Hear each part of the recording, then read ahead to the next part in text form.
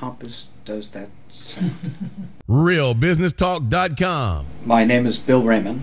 I'm a mortgage broker with a company in Los Angeles called Guaranteed Rate. It's an interesting firm in that we are both the largest private lender in the country. We did close to $18 billion last year.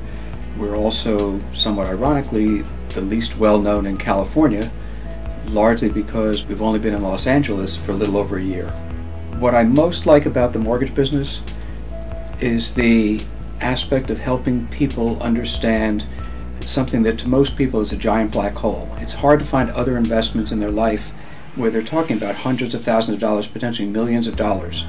And there seems to be somewhat of an inverse relationship for many people in that the bigger the dollars get, the less they really understand how the system works, what their financial options are, different ways of structuring things. There's far from one path. About 10 years ago, I was brought in as the chief financial officer for a very blue chip mortgage company. It seemed to be the high end of the real estate market, and frankly, I didn't understand why real estate could be doing all these crazy things, and felt that it was going to collapse. And typically in market downturns, the bigger, better firms are the ones that maintain themselves.